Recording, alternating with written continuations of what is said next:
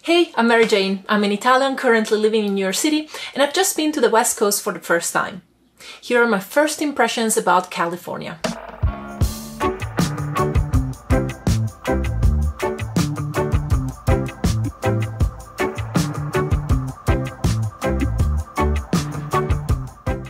This is something I discovered during one of my live streams walking around San Francisco, actually.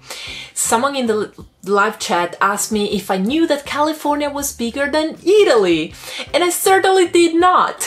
California is 424,000 square kilometers, while Italy only 300,000 kilometers, with populations counting respectively 40 million and 60 million inhabitants, making Italy twice as dense as California.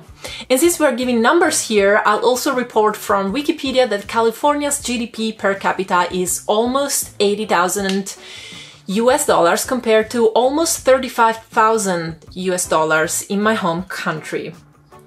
I knew California was a long state in the US, but I did not realize Italy was only 75% of California.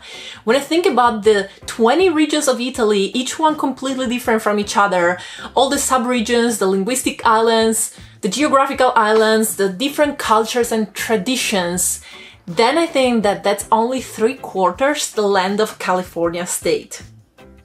That's so much land. This is also why it's essential that I specify that I've only been to the counties of Sonoma, Marin, Napa, and to the cities of San Francisco and Oakland. I'm well aware that there are probably many differences between this area and the central or southern part of California. Nonetheless, from now on, when I say California, this is the area I'm referring to. I knew San Francisco is famous for having a peculiar microclimate. I knew it's not LA. I knew the weather is pretty consistent throughout the seasons. What I did not expect was finding colder temperatures than New York City in the spring. In mid-May, the temperatures I found were about 14 to 20 degrees Celsius or 57 to 68 Fahrenheit with plenty of wind. Not all that pleasant, I have to say.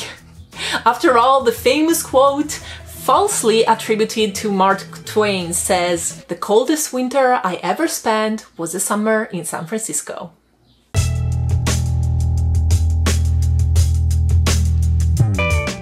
Look, I come from the north of Italy. I've lived in Germany, traveled to Central, Northern Europe, Scandinavia, which are not parts of Europe famous for their friendliness, for sure.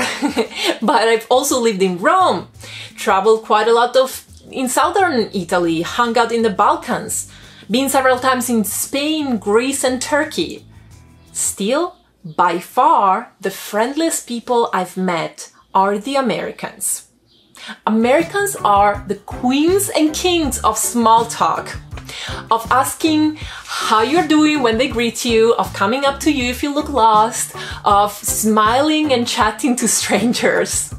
These are all things that I've learned by living in New York City, by the way, which is considered by Americans one of the least friendly parts of the whole country, if not the unfriendliest one. I've been to also many states in the northeast of the US, but never found a significant difference in attitude as I've seen in California.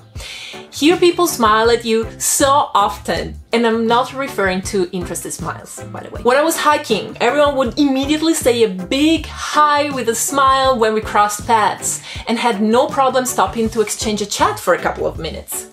In line at the bakery, it's so easy to start a conversation, ask questions, and then other men and women hold the door for you. The cashiers at the local grocery shop started a small conversation with each one of the customers they were serving, at least the shop I used to go to. And I'm not talking about the usual monotone, "Hey, how are you?" typical in any shop in New York City.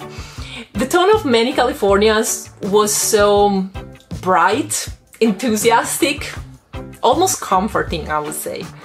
I mean, within a minute and a half, you can only have a conversation about the weather or the quality of the veggies on sale, but it was the attitude that was different. Friendlier, I would say. I loved it. I left the biggest surprise I've had for last because I'm going to go a bit more in depth with this one. So I hope you don't get bored. Just know that the rest of this video is about this one specifically.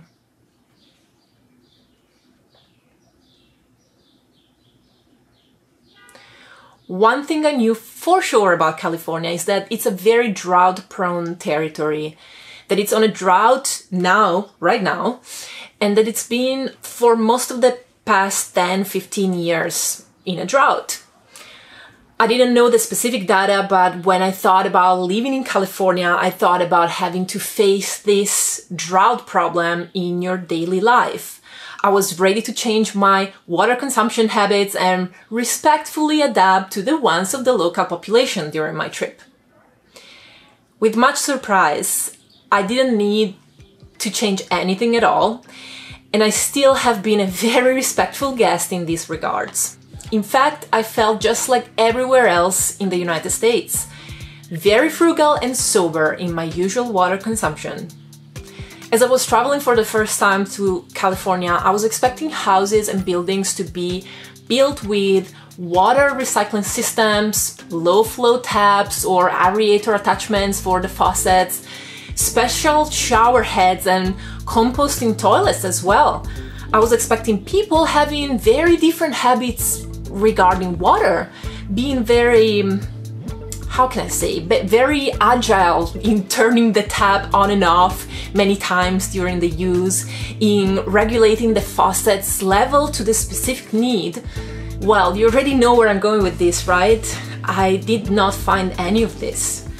I definitely was not expecting to see sprinklers in outdoor spaces, but only drip irrigation systems. I feel like I need to give a little bit of context to my perspective regarding the topic at this point, because I come from one of the most rainy regions of Italy, if not the rainiest. We indeed have the rainiest town of Italy, Musi, with an average of 3.3 meters or 130 inches of rain per year. Yet it's not uncommon to see drip irrigation in private gardens or public outdoor spaces.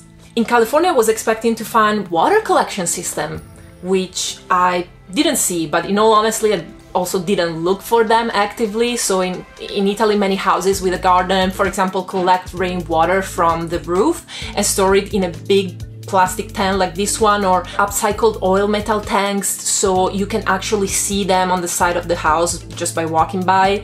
Sometimes they do have underground tank though. This one you cannot really see, so maybe that's the one they used in the area of California I visited, where it rains quite a bit, honestly. I was also eager to see if they had come up with an efficient system to collect water from dew and fog, which, again, they had a lot of both dew and fog while I was there. No need to say that I got quite disappointed with that also. This is definitely what surprised me the most about California. Their wasteful water consumption habits, even if they are in a drought. I wasn't expecting a Middle Eastern type of behavior, you know, populations who have been dealing with lack of water for hundreds of years.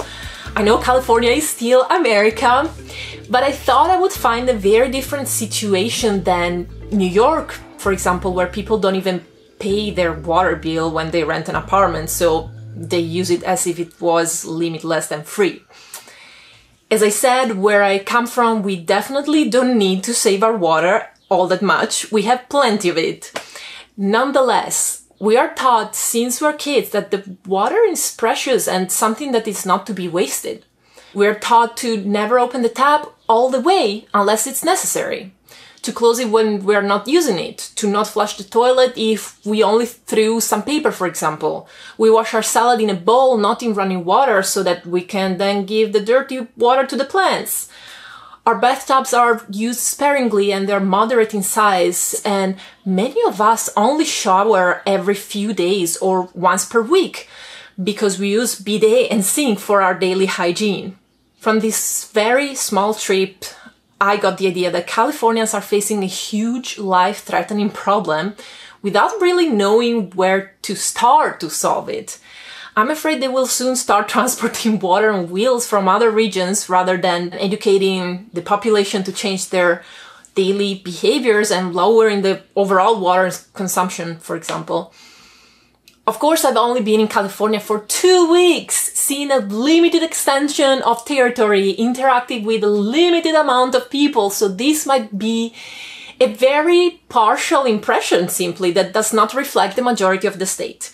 So take it with a pinch of salt. If you're interested in reflecting about the big problems our society is going through, you should subscribe to my monthly newsletter because a new one will be sent tomorrow.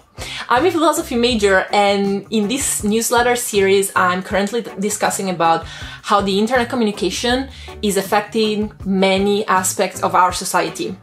Subscribe on whatashamemaryjane.com. It's free. I look forward to all Californians to tell me in the comments which one of my impressions will stick in my future trips to California and which ones are simply going to disappear.